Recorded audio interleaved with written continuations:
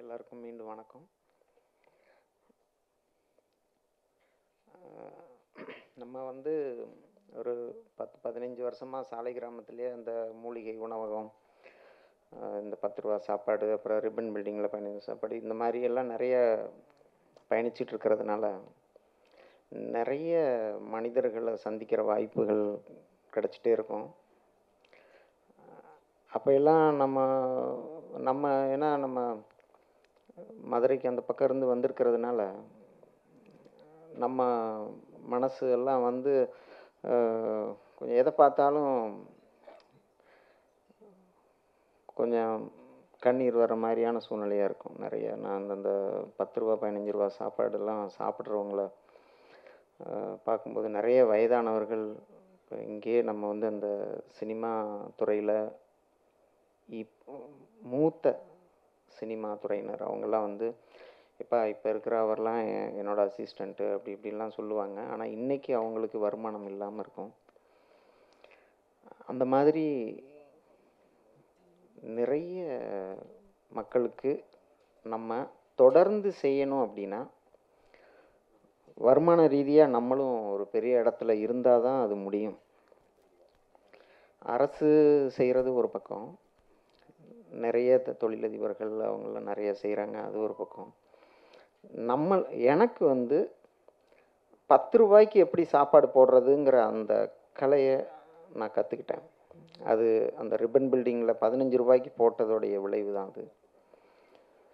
அதை நம்ம தொடர்ந்து செய்யணும் அப்படின்னா தொடர்ந்து நம்ம ஃபைனான்சியலி ஒரு ஸ்ட்ராங்காக இருக்கணும் அப்படிங்கிற ஒரு எண்ணத்தில் தான் சினிமாவில் ஜெயித்தோம்னா அது முடியும்னு மனசில் பட்டுச்சு. சினிமாவில் ஜெயிச்சிட்டோம் அப்படின்னா நம்ம வந்து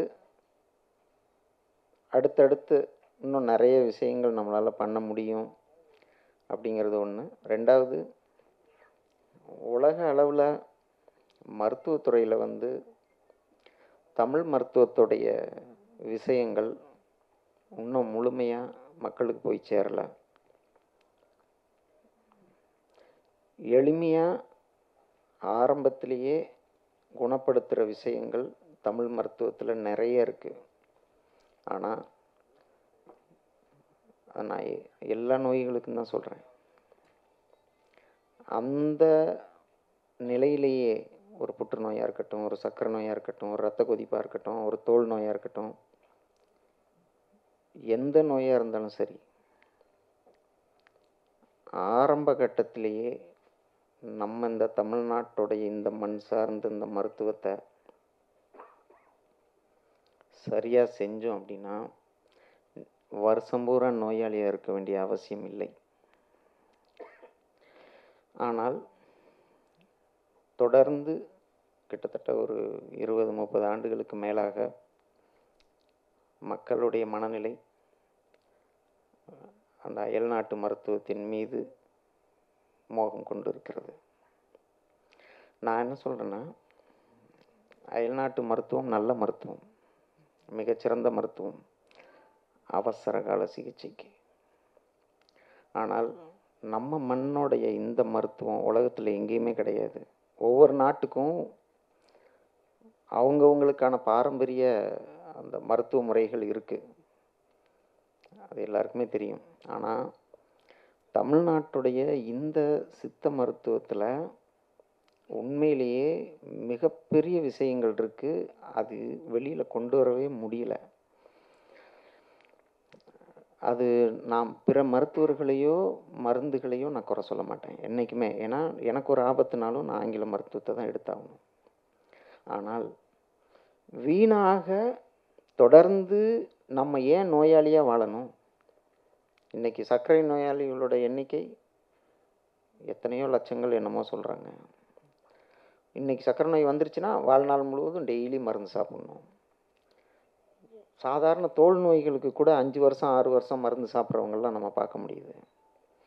ஒரு மூட்டு வலி ஆரம்பிக்குது அப்படின்னா ஆரம்பத்திலேயே சரி செய்கிற விஷயங்கள்லாம் இருக்குது. ஆனால் எல்லா நோய்களுக்கும் நம்ம வாழ்நாள் முழுவதும் மருந்து எடுக்கணுங்கிற மனநிலைக்கே மக்கள் தள்ளப்பட்டிருக்கிறாங்க. அந்த விஷயங்களை எல்லாம் சாதாரண ஒரு மனிதனாக நம்ம சொல்லும்போது கண்டிப்பாக எடுபடாது. அதனாலையும் நம்ம அடுத்தடுத்த விஷயங்களை, நல்ல விஷயங்களை செய்கிறதுக்கு சினிமா துறை தமிழ்நாட்டு மக்களிடத்தில் மிகவும் பிடிச்ச ஒரு துறை. சின்ன வயசுலேருந்து எனக்கு சினிமா ரொம்ப பிடிக்கும். எல்லா படத்தையும் போய் செகண்ட் ஷோ உட்காந்து பார்த்துட்டு தான் இருக்கிறோம் தேட்டரில். அப்படிங்கும்போது அந்த சினிமா துறையில் நம்மளும் ஒரு ஆளாக வரமாட்டோமான்னு சொல்லி பல ஆண்டுகளாக மனசுக்குள்ள ஒரு ஏக்கம் இருக்கும். ஆனால் பயம் இருக்கும். நம்ம இறங்கி தோத்துட்டோம்னா வாழ்க்கை என்ன வருது நம்ம இது அப்படின்னு. இப்போ எனக்கு கொஞ்சம் தைரியம் வந்திருக்குது. ஸோ அதனால தான் நம்ம இப்போ இறங்கியிருக்கோம்.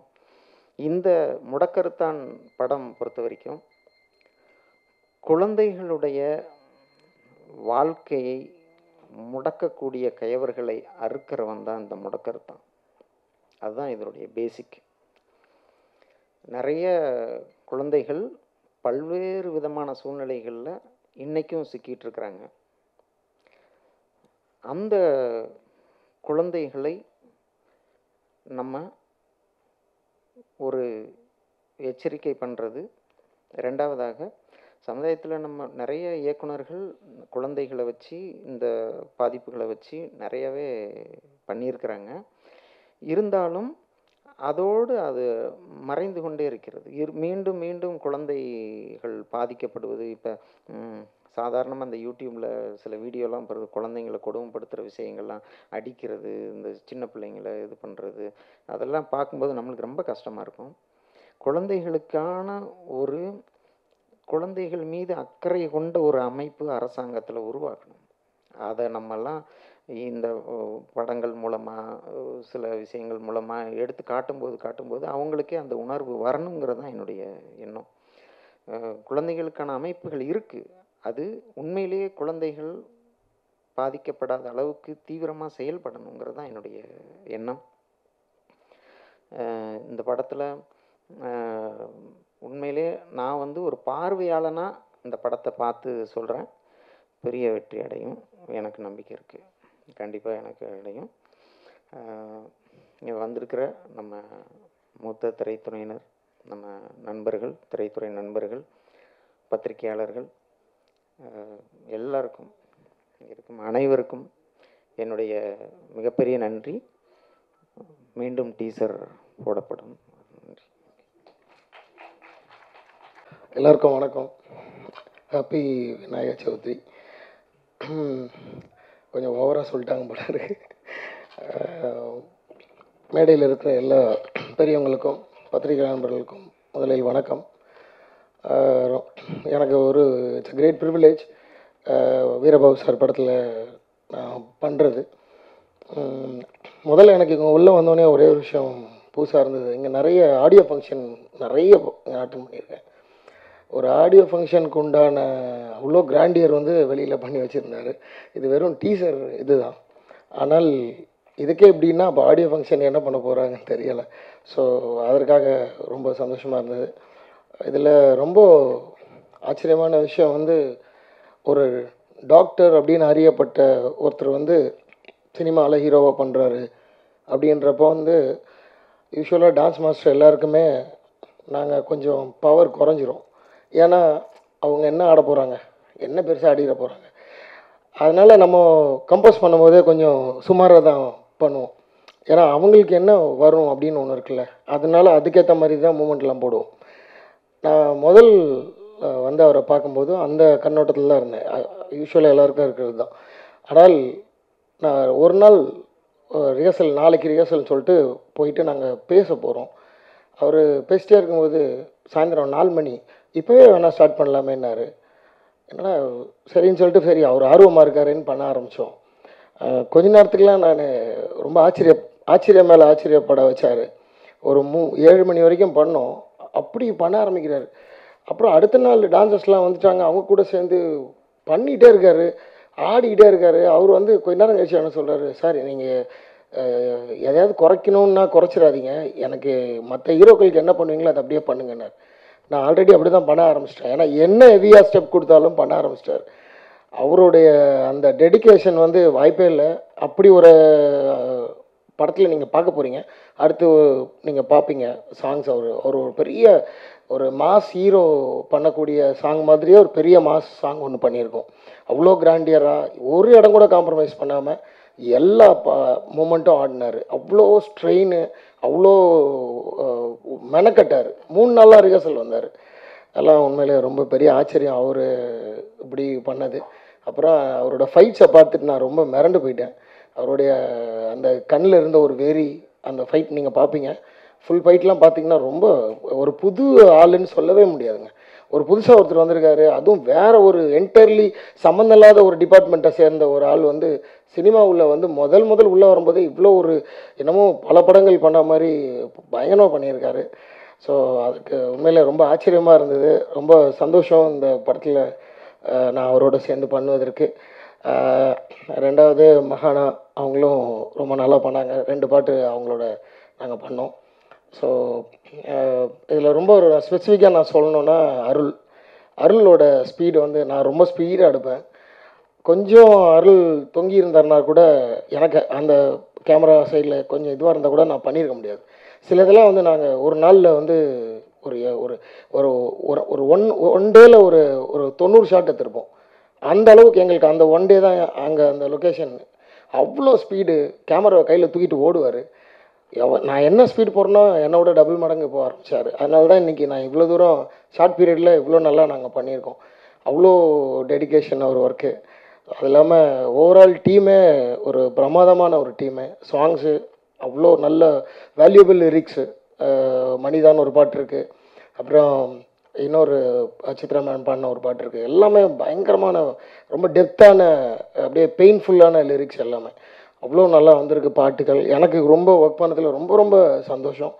எல்லாத்துக்கும் மேலே பிரேம்நாத் சார் அவர் ஒளிஞ்சு உக்காந்துருக்காரு, வரமாட்டேங்கிறாரு. அவர் வந்து ஒரு பெரிய ஒரு என்ன சொல்கிற கேப்டன் மாதிரி எல்லாத்தையும் அந்த ஷிப்பை நடத்திட்டு போயிட்டு எல்லாத்தையும் தோளில் போட்டு சுமந்துட்டு ஓடிட்டுருக்காரு. பெரிய அளவில் அந்த படம் நிச்சயமாக பேசப்படும். சும்மா ஃபார்மலாக சொல்கிற வார்த்தைலாம் இல்லை, கண்டிப்பாக பெரிய அளவில் அந்த படம் பேசப்படும். ஏன்னா இந்த டாக்டர் தானே இவர் என்னையா பண்ணியிருப்பாருன்னு ஒரு எல்லாருக்கும் ஒரு க்யூரியாசிட்டி இருக்கும். ஆனால் அங்கே வந்து தியேட்டரில் கண்டிப்பாக எல்லோரும் கண்ணும் விரிஞ்சிடும். ஏன்னா டாக்டர் மாதிரியே இருக்காது, இது என்னமோ வேறு மாதிரியான ஒரு மனுஷன் வந்து பண்ணியிருக்காருன்ற மாதிரி தான் இருக்கும். ஸோ நானும் உங்களோட சேர்ந்து வெயிட்டிங். கண்டிப்பாக பெரிய அளவில் அந்த படம் பேசப்படும், பெரிய அளவு ஹிட்டும் ஆகணும்னு எல்லாம் வல்ல இறைவனை வேண்டிக்கிறேன். Thanks for the opportunity. Thank you. Good morning to all press media நண்பர்களுக்கும் வந்திருக்கும் அனைவருக்கும் என்னுடைய வணக்கம். ஆஃப்டர் லாங் டைம் இந்த லாக்டவுன் கழிச்சு உங்கள் எல்லாரையும் பார்க்குறதுல ரொம்ப சந்தோஷமாக இருக்குது. I'm extremely very happy. And then I'm playing female lead role in முடக்கர்தான், directed by Doctor and Become actor Veerababu sir, produced by Wild Movies, and then cameraman sir Arul Pondi sir. Thank you to Hemnath sir and Magesh sir. Thank you so much. இந்த மூவியில் first எனக்கு வாய்ப்பு கொடுத்தது Vasan sir தான் சாருக்கு நான் intro பண்ணியிருக்காங்க. So first I have to thank for Vasan sir. Thank you so much sir. Thank you sir. இந்த மூவியில் பார்த்தீங்கன்னா ஒரு பப்ளி அண்ட் சார்மிங் கேரக்டர் தான் நான் பண்ணியிருக்கேன். ஒரு துருன்னு இருக்க கேரக்டர் தான். ஒரு சுட்டி பொண்ணா வில்லேஜ் கேர்ளாக தான் பண்ணியிருக்கேன். ஸோ 4 சாங்ஸ் இருக்குது. 4 சாங்ஸில் 2 சாங்ஸ் வந்து மாஸ்டர் டீச் பண்ணியிருக்காங்க. Nobel master, thank you master. And fight வந்து சூப்பர் சுப்ராயன் மாஸ்டர் பண்ணியிருக்காங்க. ஃபைட் எல்லாம் ரொம்ப நல்லா வந்திருக்கு. Thank you master. சாரை பற்றி சொல்லணுன்னா, ஃபஸ்ட்டு சார் வந்து டாக்டர் அப்படின்றனால ரொம்ப சாஃப்டாக தான் இருப்பாங்க. டாக்டரோட பண்ணுறோம் அப்படின்ற ஒரு நர்வஸ் எனக்கு இருந்தது. ஆல்ரெடி நான் மூவி பண்ணியிருந்தாலுமே சாரோட பண்ண போகிறோம் அப்படின்ற ஒரு பயம் எனக்குள்ளே இருந்தது. ஸோ நான் டிஸ்டன்ஸ் மெயின்டைன் பண்ணினேன். பட் சார் அப்படி இல்லை, வெல் பெர்ஃபார்மன்ஸு. சிங்கிள் டேக்லேயே சார் வந்து எவ்ரி சிங்கிள் டேக் ஆர்டிஸ்ட் தான் சொல்ல முடியும். ஸோ எக்ஸ்பீரியன்ஸாக சூப்பராக எல்லாம் பெர்ஃபார்ம் பண்ணாங்க. எனக்கு நல்லா கோஆப்ரேட் பண்ணாங்க. அவங்க கூட ஒர்க் பண்ணது எனக்கு ரொம்ப சந்தோஷம். அண்ட் தென் இதில் நிறைய குட்டீஸ் பண்ணியிருக்காங்க, எக்ஸ்பெஷலி ஷாலினி. அந்த பொண்ணு சூப்பராகவே பண்ணியிருக்காங்க, நிறைய குட்டீஸ் பண்ணியிருக்காங்க. இந்த கதை வந்து பார்த்திங்கன்னா ஃபேமிலியோட எல்லாருமே இருந்து பார்க்கலாம். கண்டிப்பாக குழந்தைங்களுக்கும் இது ரொம்ப பிடிக்கும். And then thank you sir, thank you so much all. Happy Vinayagar Chaturthi. Thank you so much. Thank you all. என் அருமை பத்திரிகை சகோதரர்களும் ஊடக சகோதரர்களுக்கும் சகோதரிகளுக்கும் முதலில் என் வணக்கத்தையும், மேடையில் வீற்றிருக்கின்ற என் கலை உலக சகோதரர்களும் என் நண்பர்களுக்கும் என் நன்றியை தெரிவித்துக் கொண்டு, இரண்டே வார்த்தைகள் மட்டும்தான். நானும் ஒரு பத்திரிகையாளனாக இருந்து திரைப்பட தயாரிப்பாளராகவும் மாறியவன், நடிகனாகவும் மாறி இந்த சில படங்களில் நடித்து கொண்டிருக்கின்றேன். தம்பி டாக்டர் வீரபாபு நானும் 20 வருட நண்பர்கள்ங்கிற சகோதரர்கள். 20 வருடம். இந்த 20 வருடத்தில் நாங்கள் எப்படியாவது தினசரி ஒரு தடவையாக பேசி விடுவோம் அல்லது பார்த்து விடுவோம். அப்பொழுது அவருடைய பண்பு, பாசம் என்னை ரொம்பவே கட்டி போட்டது. ஏதோ அன்றைக்கு அவர் டாக்டர்கிட்ட பேசலை, தம்பிக்கிட்ட பேசலை அப்படிங்கிறது தான் என்னுடைய எண்ணமாக இருக்கும். அடுத்த நாளே உடனே வந்து ஃபோன் பண்ணி பேசிடுவேன். அப்படி தான் எங்களுடைய நட்பு, பாசம் வளர்ந்துக்கிட்டே இருந்துச்சு. அப்போ நான் திரைப்படத்துறையிலே நான் கோலோச்சி கொண்டிருந்த காலம் என்று சொல்லலாம்.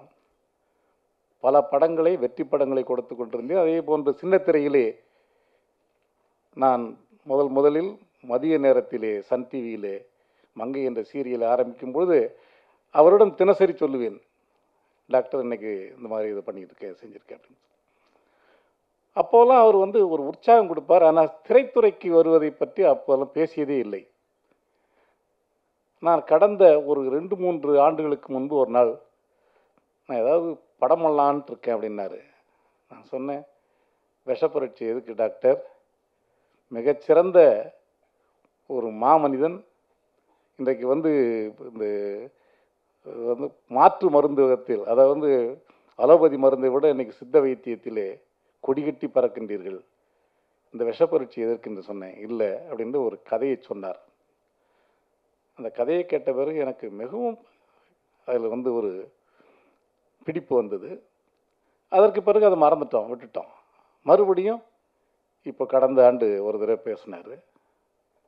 சரி, நல்ல ஒரு உங்களுடைய எண்ணங்களை முதல்ல வந்து இதுதான் அப்படிங்கிறத ஒரு முடிவு பண்ணிவிட்டு அப்புறம் இறங்குங்க. ஒரு தடவைக்கு 100 தடவை செஞ்சீங்க, ஆனால் இறங்கிட்டோம்னா அதுலேருந்து நம்ம பின்வாங்க முடியாது டாக்டர்னு சொன்னேன். அதை ஏற்றுக்கிட்டாரு. அப்போ அவர் கேட்டுக்கிட்ட ஒரே வார்த்தை எனக்கு என்னென்னா, இந்த படத்தை உங்கள் நிறுவனத்தின் சார்பில் தான் செய்ய வேண்டும்னு சொன்னார். அப்போ நான் சொன்ன ஒரே வார்த்தை டாக்டருக்கு, பல உயிர்களை, அதாவது இந்த கொரோனா காலத்தில் வந்து தனித்தன்மையாக நின்று ஆங்கில வைத்தியர்களுக்கு ஈடு இல்லை, நிகர் இல்லை, நான் தான் இந்த உலகத்திலேயே எனக்கு சிறந்த ஒரு மருத்துவனாக வருவேன் என்று தன்னம்பிக்கையோடு இந்த மக்களுக்கு வைத்தியம் பார்த்து கிட்டத்தட்ட ஒரு 5000-6000 பேரை காப்பாற்றியிருக்கிற நீங்கள் இந்த திரையுலகத்திலும் தனித்தன்மையோடு தான் வர வேண்டும் அப்படின்னு சொல்லி அவருக்காக இந்த வயல் என்ற டைட்டில் அதை வந்து படத்தினுடைய அவங்களுடைய நிறுவனத்திற்கு பெயரையும், நானே என்னுடைய தயாரிப்பாளர் சங்கத்திலே நான் செயற்குழு உறுப்பினராக இருப்பதால் அவருக்கு அதை பதிவு செய்து அந்த முடக்கருத்தான் இந்த அந்த தலைப்பையும் வந்து அவருக்கு பதிவு செய்து கொடுத்து, நீங்கள் தனித்தன்மையோடு தான் வர வேண்டும் என்றேன். அந்த தனித்தன்மையை இன்றைக்கு இந்த டீசரிலே அவர் காட்டிவிட்டார். ஆகையால் நான் எடுத்துக்கொண்ட என்னுடைய பணி டாக்டர் மிகச்சிறப்பாக செய்து விடுவார் என்ற நம்பிக்கையில் திரைப்படத்துறையில் அவர் மேலும் மேலும் நிறைய வெற்றிகளை பெற வேண்டும் என்பதோடு அந்த படத்திலே என்னையும் ஒரு தந்தை வேடத்திலே நடிப்பதற்கு கேட்டுக்கொண்டார். நான் அதில் நடித்து கொண்டிருக்கின்றேன். இந்த பெருமை எனக்கு கொடுத்த டாக்டருக்கும், தம்பி பிரேம்நாத், தம்பி அருள் செல்வன், என் சகோதரன், நானும் சிற்பியும் வந்து ஒரு கிட்டத்தட்ட ஒரு 10-12 வருடம் பக்கத்து வீட்டில் தான் குடியிருந்தோம். ஆனால் என்னால் அவரை பயன்படுத்திக்க முடியலை. ஏன்னே எனக்கே தெரியல. ஆனால் பக்கத்தில் இருப்போம், 2 பேரும் தினம் சந்திப்போம், பயன்படுத்திக்கல நான். அது விதின்னு தான் நான் சொல்லுவேன். அதே மாதிரி தம்பி பழனி பாரதி, ஒரு கூட்டு குடும்பமாக இருந்தோம். மீண்டும் அந்த கூட்டு குடும்பம் இப்பொழுது டாக்டர் வீரபாபு மூலம் இணைந்திருக்கின்றோம். இது மாபெரும் இந்த படம் வெற்றி பெற வேண்டும். இந்த முடக்கருத்தான் என்பது ஒரு கூட்டு குடும்பத்தினுடைய வாழ்க்கை. அதை மிகச்சிறப்பாக இந்த படத்திலே சொல்லப் போகின்றார். ஆகையால் நீங்கள் அனைவரும் ஒரு காலத்தில் உங்கள் சகோதரனாகி எனக்கு நீங்கள் கொடுத்த அதே அன்பையும் ஆதரவையும் பாசத்தையும் தம்பி டாக்டர் வீரபாபுக்கு கொடுக்க வேண்டும் என்று சொல்லி, பத்திரிகையாளர் என்ற முறையிலும் நான் இன்றைக்கும் பத்திரிகையாளன் தான். இன்றைக்கும் நான் ஒரு பத்திரிகை நடத்தி கொண்டிருக்கின்றேன். 15 நாளைக்கு ஒரு அந்த பத்திரிகை வந்து கொண்டிருக்கிறது. ஆகையால் நான் உங்களில் ஒருவன். நான் திரைப்படத்துறை என்பது அதற்கு பிறகு நான் உள்ள நுழைந்ததானே தவிர, இன்றைக்கு நான் என்னுடைய அடிப்படை மனம் இன்றைக்கும் நான் பத்திரிகையாளன் தான். ஆகையால் பத்திரிகையாளர்களாகி நீங்கள் இந்த சகோதரனுக்கு ஒரு மிகப்பெரிய அங்கீகாரத்தை கொடுக்க வேண்டும். அதே மாதிரி தமிழ் திரைப்பட தயாரிப்பாளர் சங்கத்தின் சார்பிலும் தம்பி டாக்டர் வீரபாபுவை வாழ்த்தி, இந்த ஒட்டுமொத்த தயாரிப்பு நண்பர்கள் அனைவரும், அதாவது இந்த படத்தில் எல்லாரும் சகோதரர்கள் தான், சகோதரிகள் தான். ஒருத்தர் கூட பாஸ் இந்த முதலாளி தொழிலாளிங்கிற வித்தியாசமெல்லாம் இங்கே இல்லை. ஏன்னா நான் ஒரே ஒரு நாள் ஷூட்டிங் போயிருந்தேன். எனக்கு ஒரு நாள் அன்றைக்கி இருந்தது, அங்கேயே பார்த்தேன் அதனுடைய இது. ஆகையால் இந்த படம் மாபெரும் வெற்றி பெற உங்களுடைய அன்பும் வாழ்த்துக்களும் வேண்டும் என்று கூறி விடைபெறுகின்றேன். நன்றி, வணக்கம்.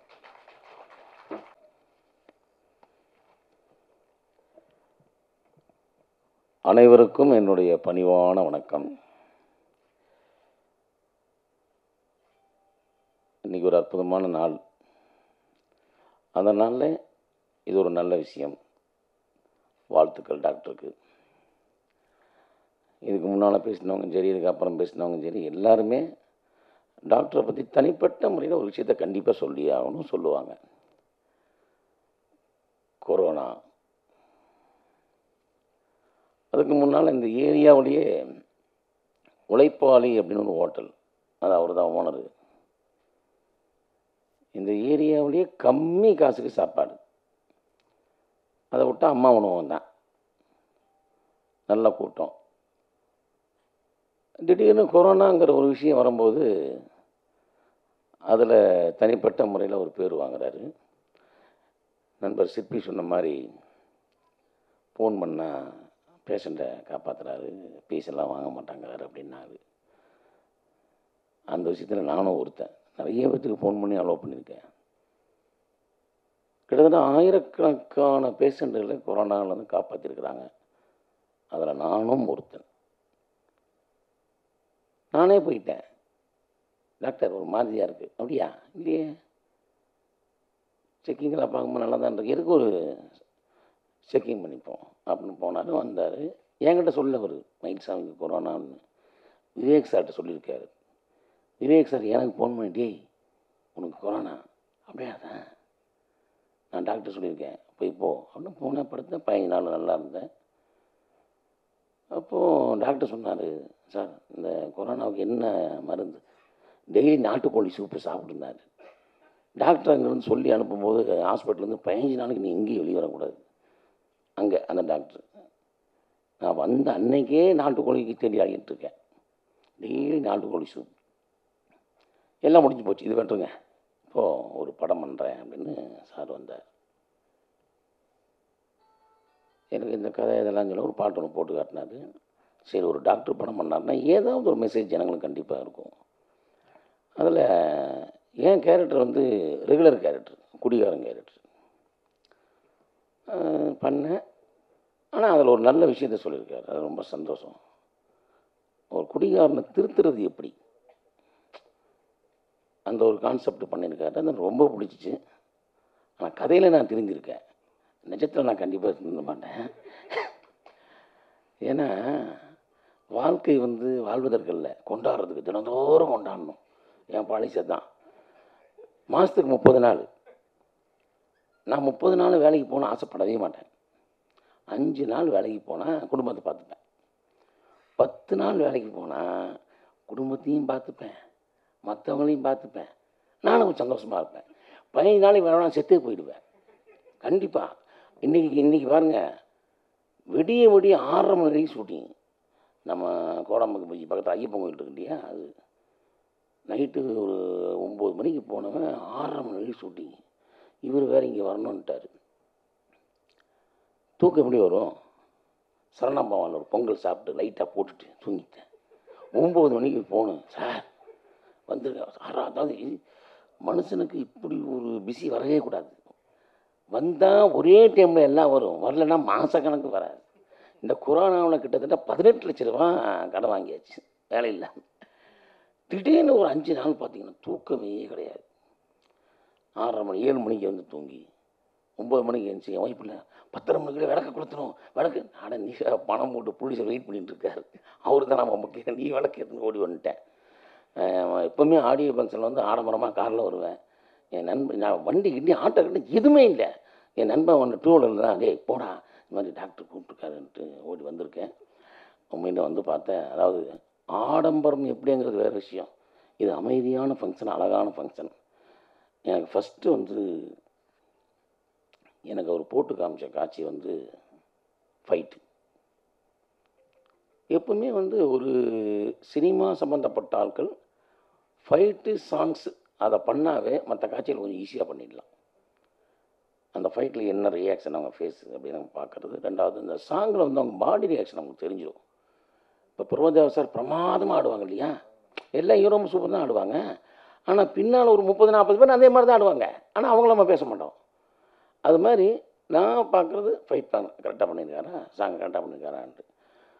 இவரே ஒரு ஜீப்பை வந்து ஃபால் பண்ணியிருப்பார். ஃபாலிங் இதுக்கு வந்து எப்பவுமே டூப்பு தான் நிறைய பேர் போடுவாங்க. ஒரே ஷாட்டில் சுப்ரமணிய ரொம்ப நன்றி அந்த விஷயத்தில். பார்க்கும்போது அப்படி வண்டி ஃபால் பண்ணி அவரே கொண்டு வந்து லேண்ட் ஆகிறாரு. அதுக்கப்புறம் காட்சிகள் நடிக்கும்போது கூட ஒரு சினிமா தனமாக இல்லாமல் ஒரு விஷயத்தை சொல்ல வரும்போது ஜனங்களுக்கு எப்படி சொன்னால் நல்லா இருக்குமோ அப்படிங்கிற நாடி துடிப்பை அவர் பார்த்து வச்சுருக்காரு. எனக்கு நிறைய டைலாக்கு நிறையா இருந்தது. வேணாம் வேணாம் வேணாம் வேணாம்.